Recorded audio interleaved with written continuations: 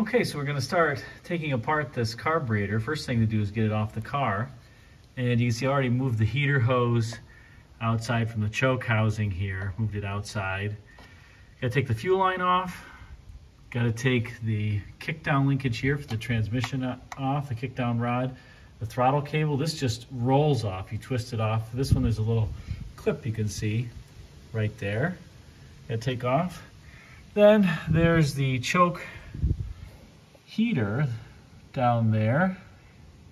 That's usually a 1/2 inch. You can use an open-ended wrench there. Take these vacuum lines off. And then it's 4 nuts just around the body of the carburetor. It's pretty easy. There's not much to it. And the throttle cable, you can do it with one hand. You just kind of probably can't. No, I'm not going to be able to. This linkage is sometimes a little tricky. Not the linkage, but this little clip is sometimes a little tricky. But you know, you got to play around. You got to kind of to push in and push down and get it off, but you'll get it. There's a little tang on there that you have to get out of the way. Overall, this is pretty easy. Best advice is take a bunch of pictures. And that way, if you screw something up, you have a reference of what it looked like. And these 2 barrels are, like I said, pretty easy. So I'm gonna start taking these different pieces off. We'll get it off, we'll pull the carburetor apart. All right, so here we are, got all of the nuts off. Those aren't too bad. This one's a little tricky just because this accelerator pump linkage is in the way, but if you get a thin 7/16 socket like this on a 1/4 inch drive, you're gonna be fine. All the nuts are 7/16. The choke heater is 1/2 inch, and then the vacuum hoses are just the vacuum hoses. That's about it. Like I said, this accelerator cable rolls off. You'll have to remove the return spring right there, disconnect it. I've left it there on the position where it was at. This is for adjustable accelerator pedal tension. You can move the spring further back at each of these little steps if you want more tension. And that's it. It's ready to pop off. So it should be loose now. Yep, I can take it off. And there we are. We're free. And you always want to put a cloth over this. And the other thing I'll say is we're going to put a new gasket on here. It's gasket, spacer, gasket, and then the intake. But you want to just check to see if you see any breaks or gaps in the gasket. That might be a clue to if you were having a drivability issue, what was happening. And this now just lifts off. This is a phenolic spacer underneath here that'll lift off. Or actually, yeah, somebody's put a metal spacer under here. Maybe that's stock. So in any event, there's a spacer between the intake. Later ones on the 4 barrels have a phenolic spacer. This one looks different. But there's the carburetor. So we're gonna fix the accelerator pump. We'll take the top off. The top is just this screw, this screw, this screw, and that screw. And that's it, I believe. Haven't rebuilt one of these 2 barrels in a little bit, but they're wonderfully simple. And the power valve, we're gonna put a new power valve on, comes with the kit. It's on the bottom on the underside right here, so we'll have to flip it upside down and do that.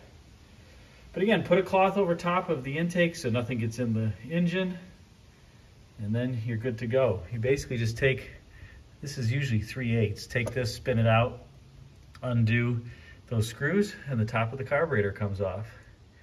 Then you can check the float and the needle and seat and put new ones in that come with your carburetor kit as well. We'll keep going. Well, there you go. So here's gasket, spacer, gasket to the intake. This is just connected to the PCV, no reason to unhook it. But I will say you always want to just check the gaskets. They look old, but they look like they're not torn on this, so that's good. And before you replace these with new gaskets, you need to make sure they match up.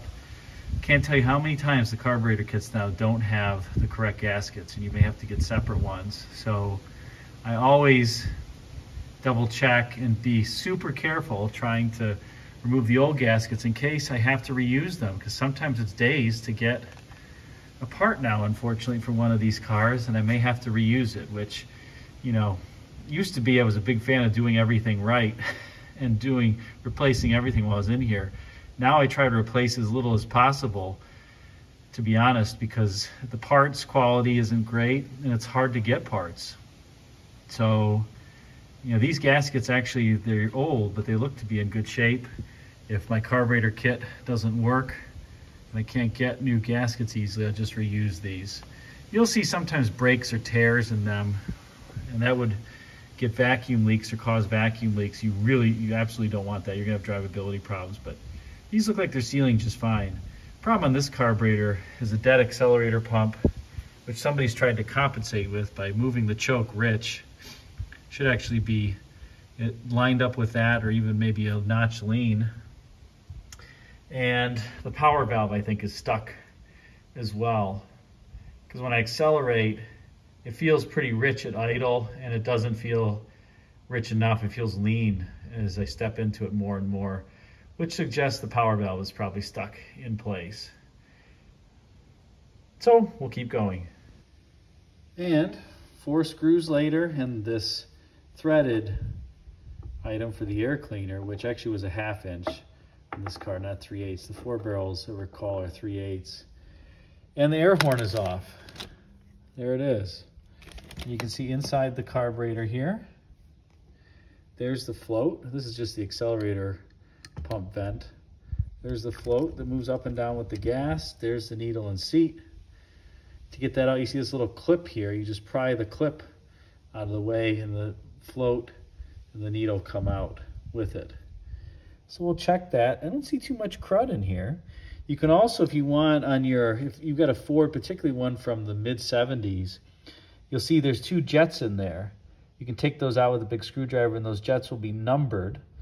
And then what I recommend is, if you got a mid-70s Ford, these are jetted very lean, go up about 4 numbers in jet size. Order them online, you can get them on eBay, put them in, and your car will run a lot better. These late 60s ones are generally just fine. So we'll continue on. Okay, so we've taken out the needle and seat and the float. So you can see the 2 jets in the bottom there. And the middle portion is what relates to the power valve, and I can tell you it's stuck on this carburetor. So you flip this over, you see those 4 screws, take that off. That's where the power valve is. And you're gonna need an adjustable wrench or a big wrench to get it out. The needle and seat actually look fine on this. I don't know if somebody took this apart and put a new one in and didn't touch the power valve, but the accelerator pump definitely needs to be replaced on this. So my guess is maybe they just put in a new needle and seat and didn't touch the accelerator pump or the power valve. So we'll continue on. The next step, taking those 4 screws off. Okay, so we've taken the 4 screws off, and you can see the power valve right there. You need an adjustable wrench to get it off. Also taken the 2 idle screws out on the left and right. And first thing you want to do is screw them in to see how many turns out they are. In this case, these were both 3 turns out on both the driver and passenger side. So I'll make note of that, and I can start with that when I restart the car and adjust from there. You also don't want to screw them in super tight. Just kind of screw them until they're seated, otherwise you'll damage them. And there they are, along with the power valve cover and the gasket. So now for an adjustable wrench to get this power valve out of here. This one actually looks relatively new, but it is sticky. So interesting. Well, we'll keep going. Okay, so got the power valve out. The left one is the old one, and the right one is the new one. And in spite of it looking new on this side and not having any issues, you can see it's green and nasty on this side. And if you go to push the new one, watch here. See how it moves freely? It doesn't have all that much travel, but it moves very freely. Now watch this one. It's barely moving at all. And see how it's taking time and it's springing back after I let go? This one, I can't really do that with this one. It's stuck. So this is a big problem. If that is stuck like that, you're not going to get the appropriate richening of the mixture, as you step into the throttle. So definite problem. First thing you can tell is just visual inspection. Always start with your diagnosis looking with a visual inspection. And when you see green, that means corrosion. And in spite of the underside looking good, like I said, this is not, I mean, I can't do the same thing. I can't push it up and down rapidly. Doesn't make a noise versus this. So this is what it should look like. This is what this one looks like. So problem number one on this carburetor, bad power valve. Next problem will be a bad accelerator pump diaphragm. 2. We get both of these fixed, this thing's gonna run like $1 million. Stay tuned as we continue the rebuild. You can see there's the underside. We'll clean out all these passages in here. It's all green and nasty, so they're probably clogged. Ideally, you want to take this whole thing apart and put it in a dip bucket, but I don't have a dip bucket. And to be honest, I found I don't need one. If I clean these passages really well, 9 times out of 10, it works just fine. So we'll get back at it. But it's always great when you have a symptom. The symptom I had when I was driving this car is when I'd step on it, the car would accelerate or bog on acceleration. And then on top of that, as I tipped in further to the throttle, it just felt like it was lean. And after experience, you'll know when a car is leaning out. You'll just see that there's just not the power that there should be, and you won't see any black smoke coming out of the tailpipe. So it's not running rich, it's running too lean, and you won't smell, the exhaust won't smell rich. So this was clearly lean. And then my instant diagnosis was, well, I can also see from a visual inspection, the fuel pump on this car is quite new. So can't really see it down there, but trust me when I say that the fuel pump is new. So fuel pump new, somebody thought that the fuel pump was going bad, and that's why it was bogging on acceleration. So we misdiagnosed it. The issue is the stuck accelerator pump diaphragm is causing the bog, and you also have the stuck power valve, which is not allowing the mixture to richen. This is really bad. It's not even moving when I do that. So, it always feels great, like I said, when you kind of have a hypothesis about a diagnosis and you pull this apart and you can see it's definitely bad. You know that putting in the new part is going to run much better.